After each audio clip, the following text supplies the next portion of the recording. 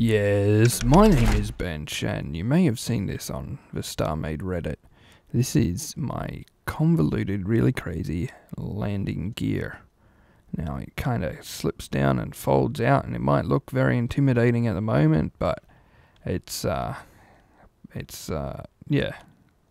it is pretty intimidating, to be honest. Took me a little while to get this working, but on the whole, it's just a whole bunch of systems all laid on top of each other. Let's hit the button and check it out. So first thing, I've got the green light, which does have the other texture on it because that's just how it's been done. And we've also got a red light. So the first thing you want to do is, in your landing gear systems, is make sure you know if your landing gear is still in the process of going down or if it's out or whatever's going on. So if we hit the button, you'll see it goes red. Our landing gear starts coming down. And then it unfolds like so. Now a little light lights up on the bottom. We also can see up here it's gone green again, which is cool. But this is our landing gear extended out, and all the lights on the bottom, which is really cool. We've got quite a large surface area, and it is fantastic. Now this button's hooked up to the other one, so we can watch what's happening a bit easier. You can see it all folds up and then retracts in, and it's done, it's gone.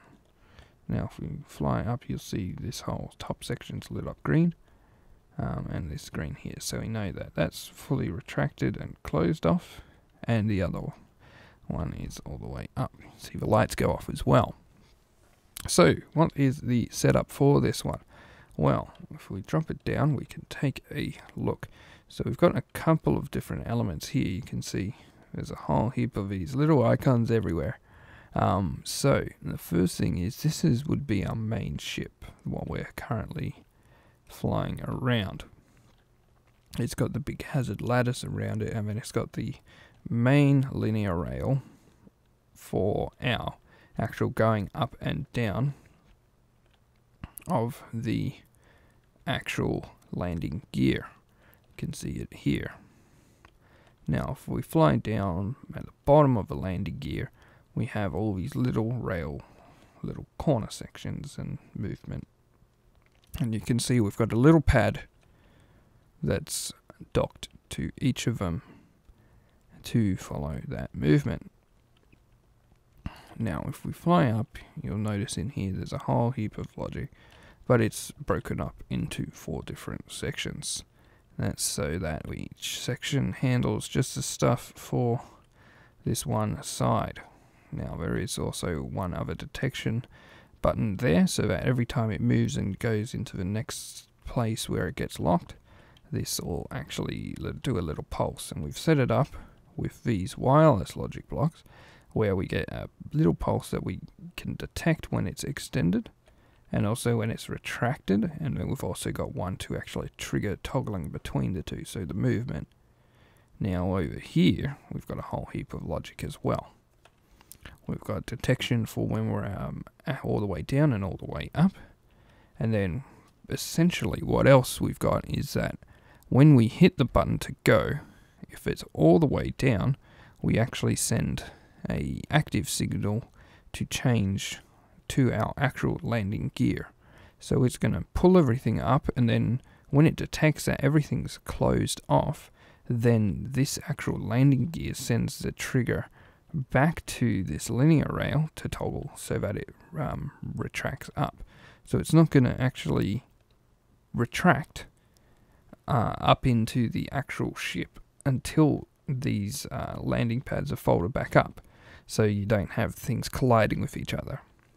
Similarly, when it's actually going down, so we'll demonstrate that first. You can see the 3 flashed and then the 4 flashed here, or the 3, 4, when we go back up, which is great.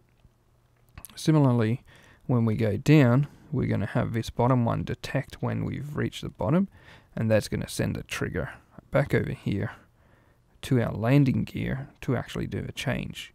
So when we're retracting, the landing gear controls when it's actually going to retract based off when it's actually folded up, and when we're deploying like so, we're actually deploying the actual movement of the landing gear being deployed is what then triggers our landing pads to unfold. So that is it in a nutshell.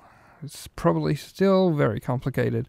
You'll probably see some tutorials on similar stuff a little later on, but this is just a quick overview of this crazy convoluted landing gear.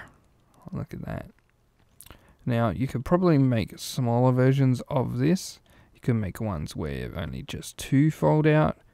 There's all kinds of different combinations that you could do, but this one's for quite a large ship, so you need to be able to manage your interior, but also have some really large surface area to keep your ship upright when you land. So that's the landing gear. Hope you've enjoyed this. My name is Bench. Thanks for watching.